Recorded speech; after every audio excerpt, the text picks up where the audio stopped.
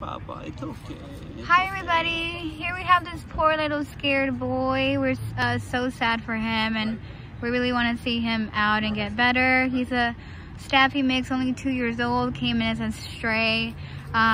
It's so scary in here. If you guys were here and you would be in a shelter environment, any shelter, and there was constant strangers and just people looking at you and dogs barking, howling, crying like all the time. Back up so they can see what it would just, you would be the same way. Like, this little boy is just so scared. He needs a place he can go to and decompress, you know, just a house, somebody's house that can just let him come out of his shell and come out and just see that the world is not so scary.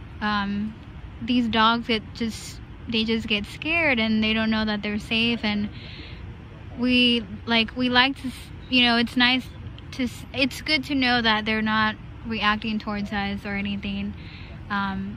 Like, they're savable, they just need some time. It's okay. No aggression whatsoever, he's just scared. Look at that baby face. Hi baby, it's okay. It's okay, baby.